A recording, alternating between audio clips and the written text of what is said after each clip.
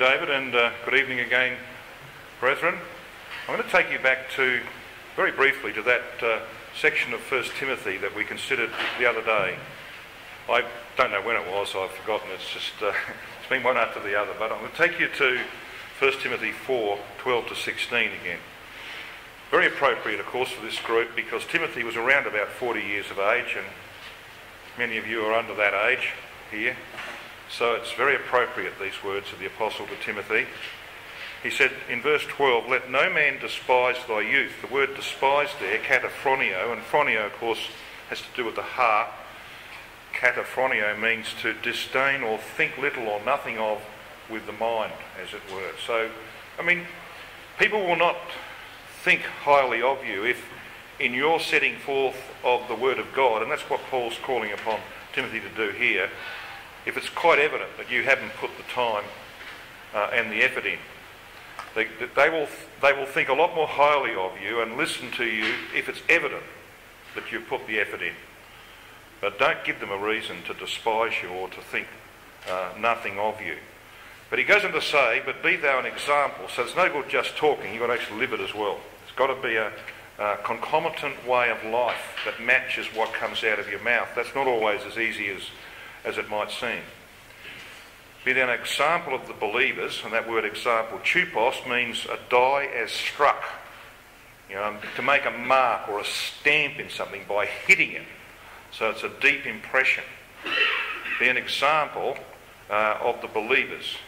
In word, so what you say. In conversation, the word in the Greek means manner of life or conduct. Meditate upon these things. Now the word meditate upon there in the Greek, meliteo, means to care for or attend to carefully. Meditate upon these things. Give thyself wholly to them, or as Weymouth puts it, and be absorbed in them. To be fully in them. That's Paul's counsel to Timothy, that thy profiting may appear to all. Profiting here, the word in the Greek means progress or advancement. So I don't think there's any better counsel for a group of young brethren of this age group than what Paul gave to Timothy. And that's what we want to take from this weekend, don't we? We want to take the enthusiasm to go home and to continue our studies and to dig even deeper into the Word as time allows. And of course there's a lot of other things that enter in life, aren't there? But as time allows, and you have to actually organise your time and manage your time to do that, we're going to go home and we're going to do a little better. Try and do better than what we might have done before. And to make sure that we play our part in the upholding of the truth. Because we do need to contend earnestly for the faith that was once delivered to the saints.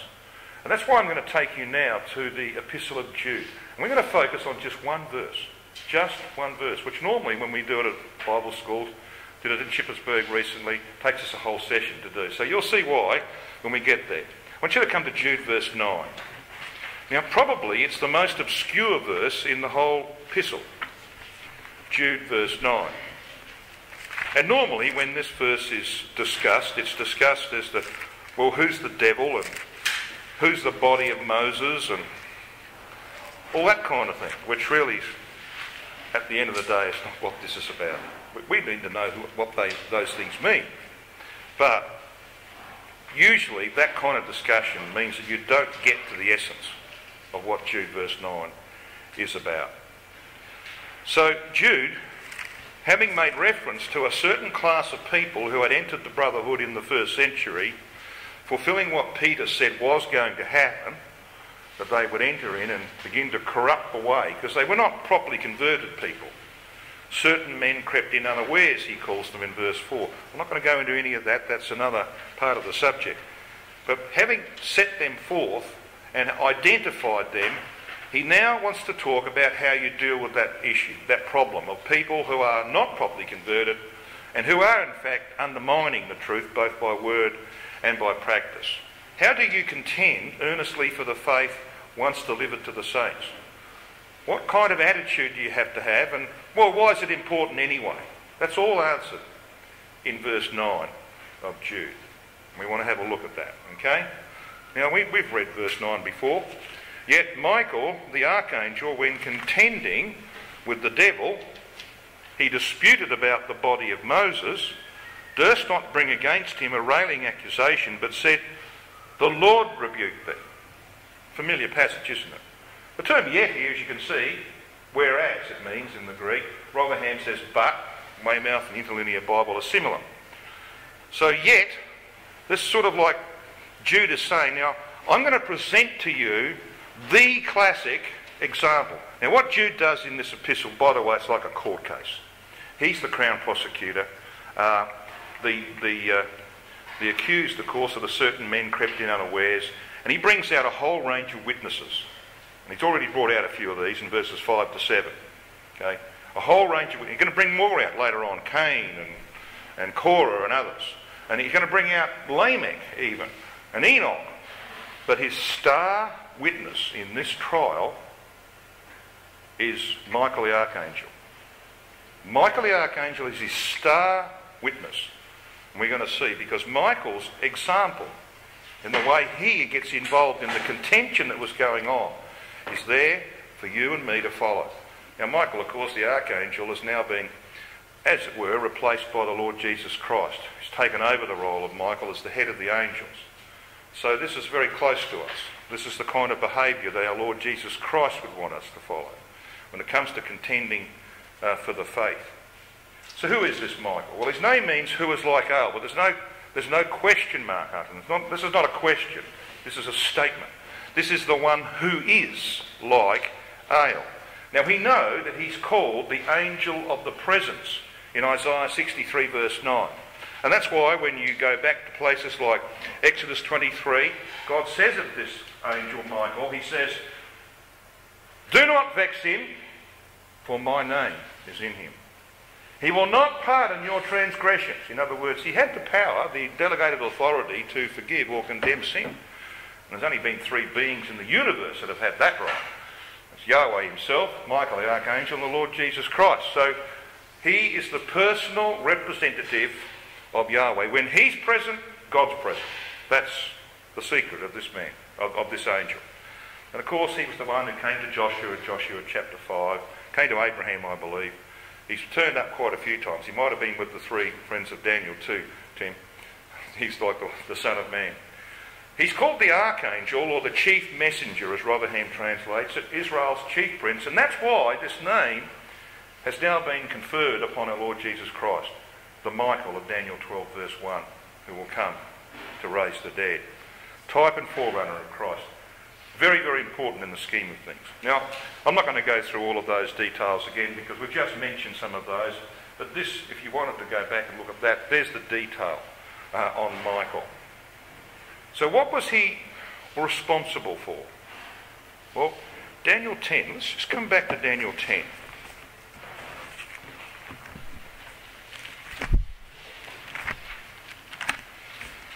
Now here in Daniel 10, we're going to read that Michael was actually ultimately responsible for the issue of the decree of Cyrus. Now this has a connection, of course, with what we were talking about in Revelation 16. It has a connection with what we're going to be seeing in the video tonight, because the decree of Cyrus came on the back of the overthrow of Babylon and the return of the Jews through that decree. Who won the decree of Cyrus for the Jews?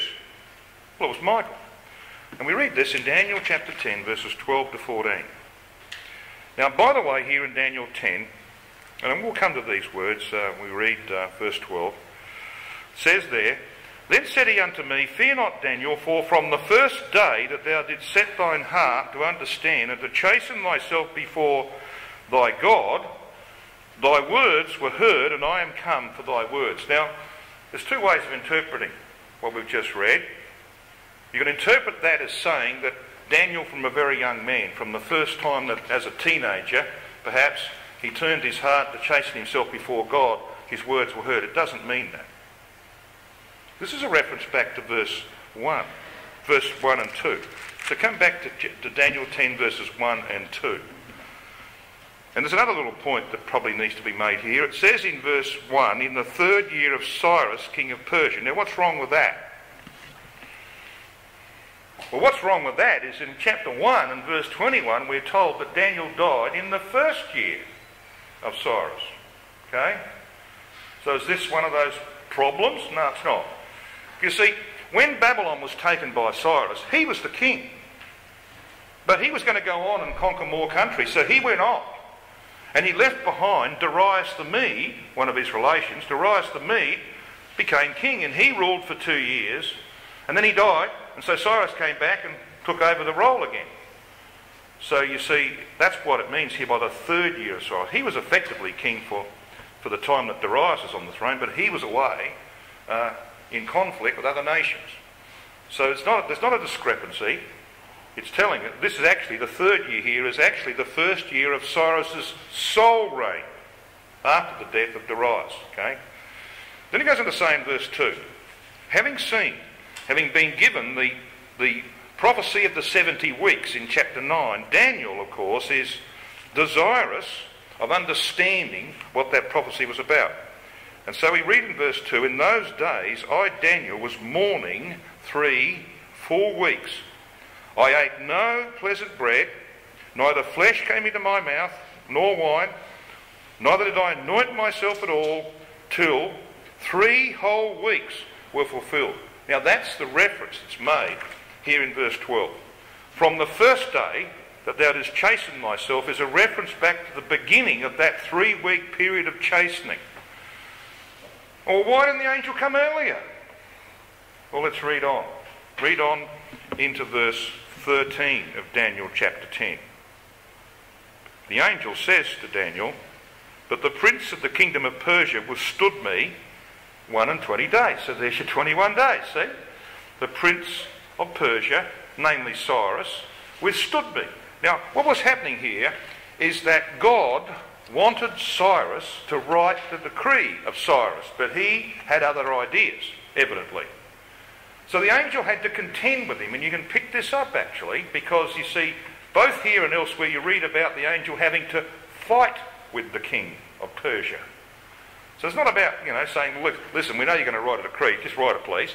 He had to actually fight with him. And what that means, of course, is that the angel had to manipulate circumstances. He didn't come along and punch Cyrus in the nose and say, you'll write a decree. He had to actually get hold of his circumstances and push him the way he wanted. It took him 3 weeks to do it. He's absolutely flat out doing that. He can't go to Daniel. That's what he's saying to him. You had to wait, mate. You've got to wait. But look at verse 13. It says, but lo, Michael, one of the chief princes, came to help me, and I remained there with the kings of Persia.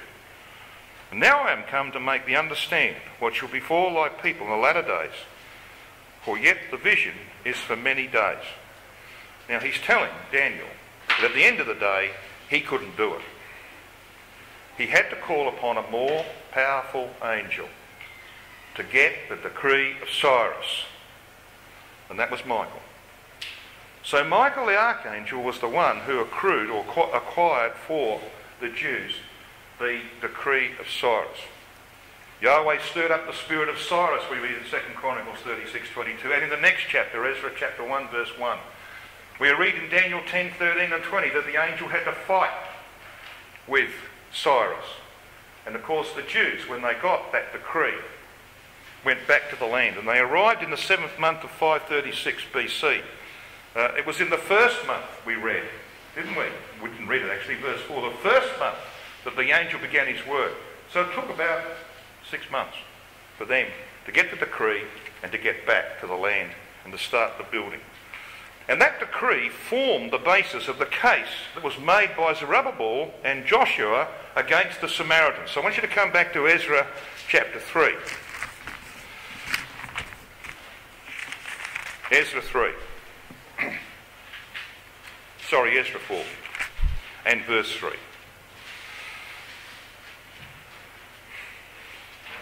So in Ezra 4 verse 1 we read, and when the adversaries of Judah and Benjamin heard that the children of the captivity builded the temple unto Yahweh God of Israel, then they came to Zerubbabel and to the chief of the fathers and said unto them, let us build with you, for we seek your God as ye do. Rubbish. And we do sacrifice unto him, since the days of Esarhaddon king of Assyria, which brought us up hither. But Zerubbabel and Joshua and the rest of the chief of the fathers of Israel said unto them, ye have nothing to do with us, to build an house unto our God, but we ourselves together will build unto Yahweh God of Israel, as King Cyrus, the king of Persia, hath commanded us. So what they do is they hold forth the decree of Cyrus and say, this was won for us by Michael the archangel, and it's effectively the word of God. Now keep that in mind. This is what we're going by. This is effectively the word of God. It was won by Michael the archangel. Now the scene that we've just read about there, brethren, is the scene that Jude's talking about in Jude, verse 9. Alright? That's what he's talking about. We're going to come back to that. So let's come back to the epistle of Jude, because he goes on to say that this scene, as it plays itself out, Michael the archangel, when contending with the devil. This word contending means to separate the evidence, to weigh the evidence, to make a decision or judgment. Refers us back to Ezra chapter 4 and 5. The devil here, the diabolos, is the false accuser and the slanderer. And that, of course, is a reference to the Samaritan opposition, who were in collusion, by the way, with some disaffected priests, whose genealogy couldn't be found in the record of Ezra chapter 2, verses 61 and 63. And they were like a fifth column. And they were in cahoots with the Samaritans to undermine the work of building the house of God. And of course, the picture I'm trying to create to you is what Jude's trying to create, and that is that there were problems in Israel in those days, just like there were problems in the ecclesia in the days of Jude, just like there are problems in our brotherhood today. Okay? So this is a message for all time. This is how you contend for the faith. And this is why you must contend for the faith. So it's a very, very important little package when you look at it. Well, he disputed about the body of Moses. The word disputed here means to speak to and fro, to dispute, etc. So this refers to the discussion between Jews, Samaritans and Persians, which Michael overshadowed as the eye of God in Ezra 5 verse 5. And it's very important that we understand one thing, that while Michael is deeply involved in this, as we're going to see in a moment, nobody hears his voice. Nobody hears his voice. It's a very important point in this. The dispute was about what's called the body of Moses. Now, this is not the body that nobody knows where it's buried, is it? This is like the body of Christ. The word body there means body, living or dead. Now, Israel is called the ecclesia in the wilderness in Acts 7 verse 38. They were the ecclesia in the wilderness. And they were baptised, says Paul in 1 Corinthians 10 verses 1 and 2, not into, but unto Moses. So you see, Israel's a little bit like us. We have been baptised into Christ and we have become the body of Christ. Well, Israel was the body of Moses in the same sense. So here we've got all the characters that are playing a part in this scene. It says that Michael durst not, he did not dare to bring against the Samaritans a railing accusation. Now there are two Greek words, blasphemia krisis, literally a blasphemous judgment. But that's not the way the Samaritans treated the Jews, is it? Because guess what happened when they were repudiated? Well, they wrote letters to the Persian king.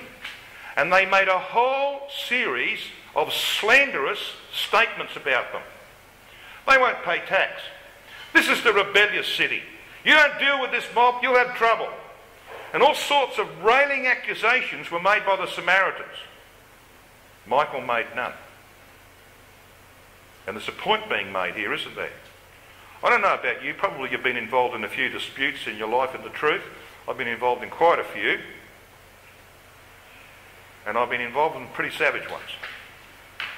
It's very, very difficult not to act like a human being when you're in a dispute. Because human beings will make accusations, make statements about other people, undermine their reputations, All sorts of railing accusations are made. I've been the object of those. And at times, I too have capitulated to the human way. And all of us have got that problem.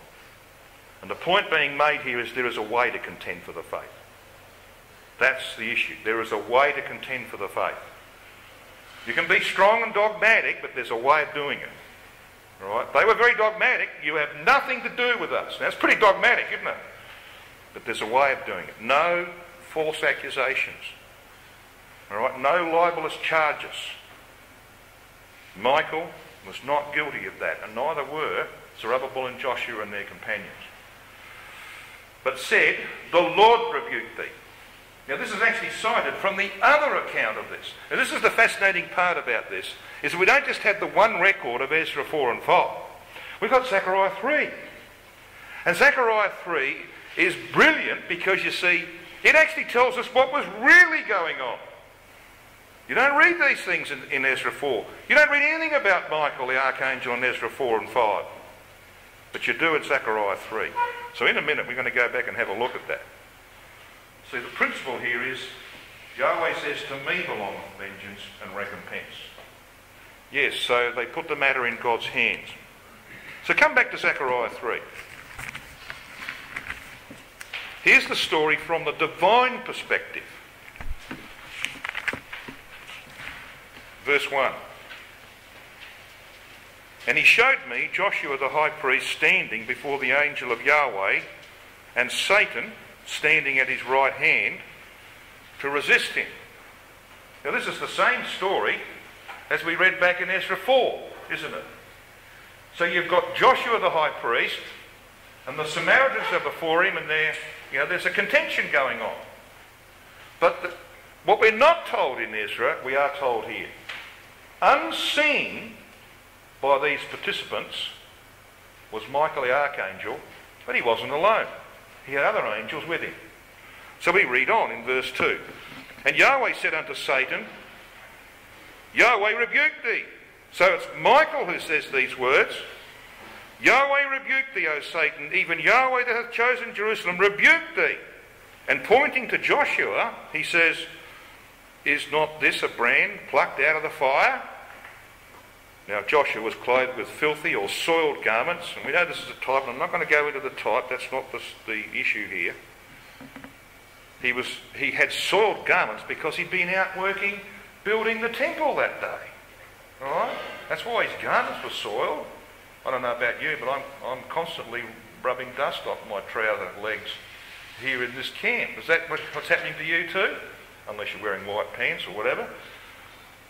You get soiled, don't you, getting involved in things? That's what was happening here. Now, the vocal Samaritan opposition to the work was there for all to see, but what couldn't be seen was Michael and his companion angels. They were unseen. Look at verse 4.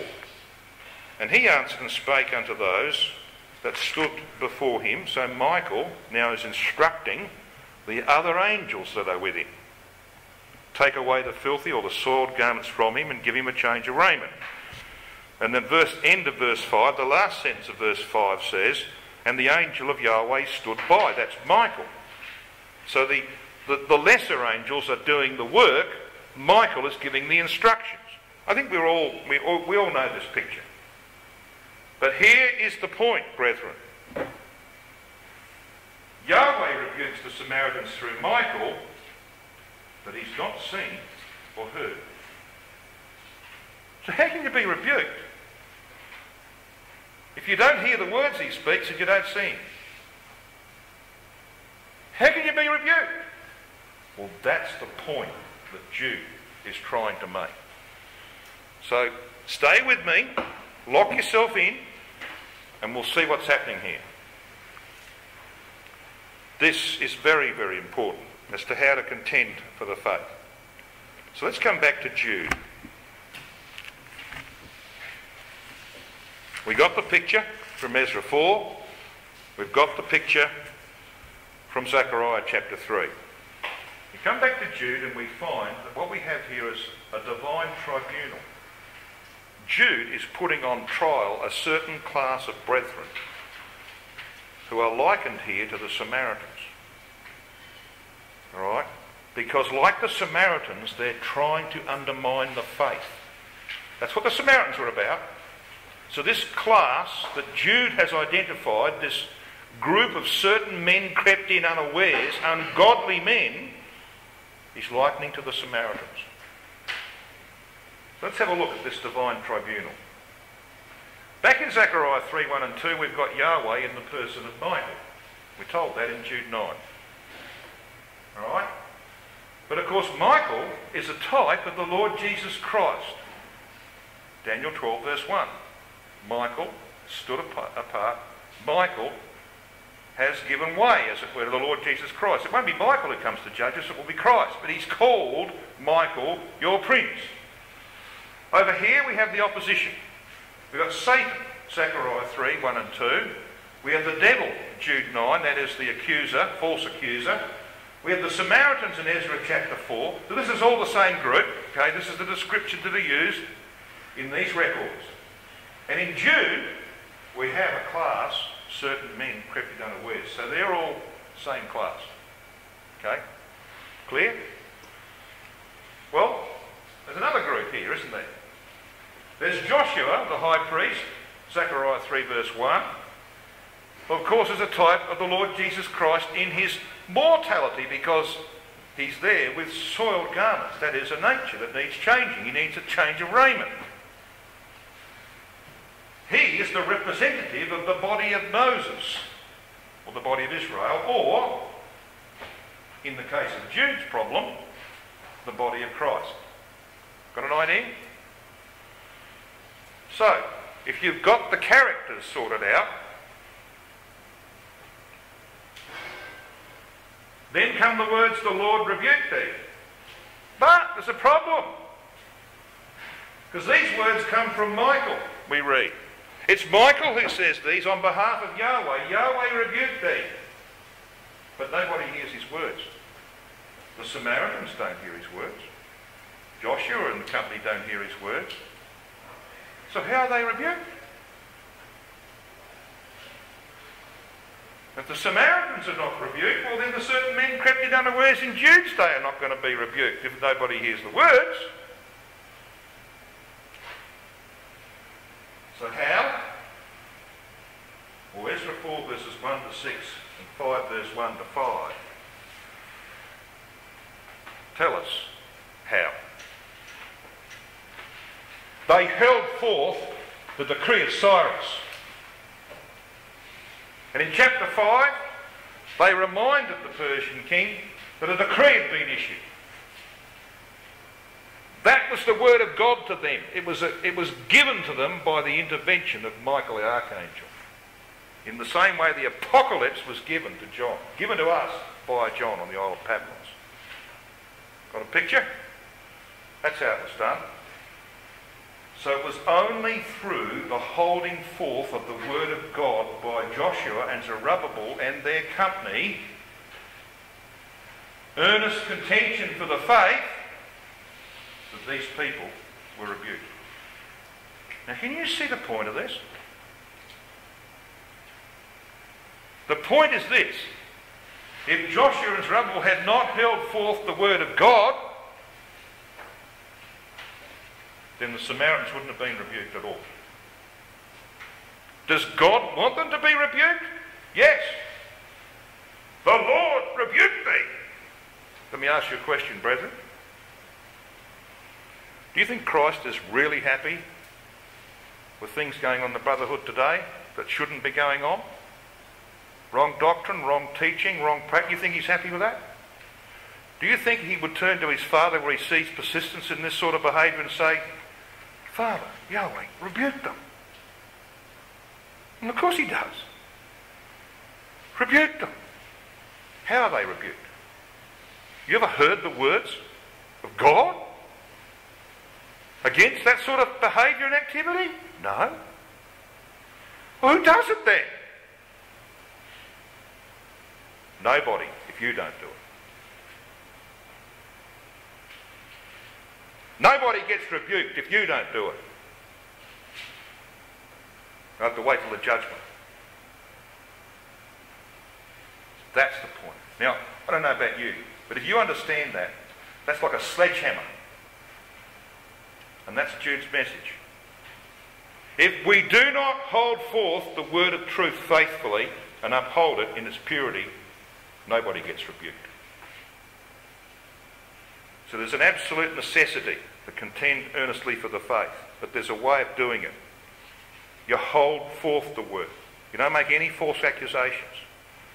You don't undermine people's reputations. You don't character assassinate. All right? None of that. That's human behaviour. That's fleshly behaviour. You do it in the right way. But you must hold forth the word of truth against those who are undermining it, in whatever way that might be. So let's just summarise it, shall we? For those of you who might still be struggling.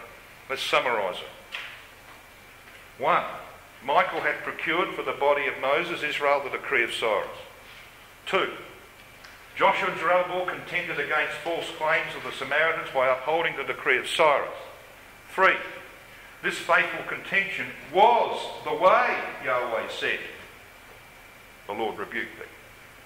4. Jude is thus saying that God's and Christ's contention against false brethren can only be done by our earnest contention for the faith once delivered to the saints. Michael's contention and Joshua's was without blasphemy, that is, false claims and slander. So would the contending of faithful brethren be without slanderous judgment.